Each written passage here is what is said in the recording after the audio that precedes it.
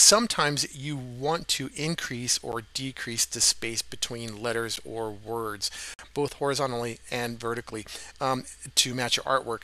And to do this in Lightburn is super easy.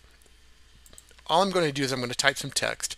This is some sample text. Now, this particular font, Medina Clean, it has a lot of vertical spacing between the words in each sentence or in each line.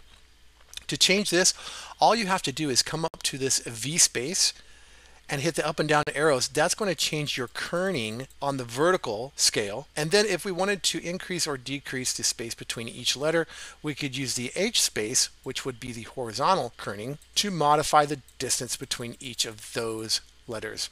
And that will help you fit your text to artwork a little better. Thanks for watching, and we'll see you next time.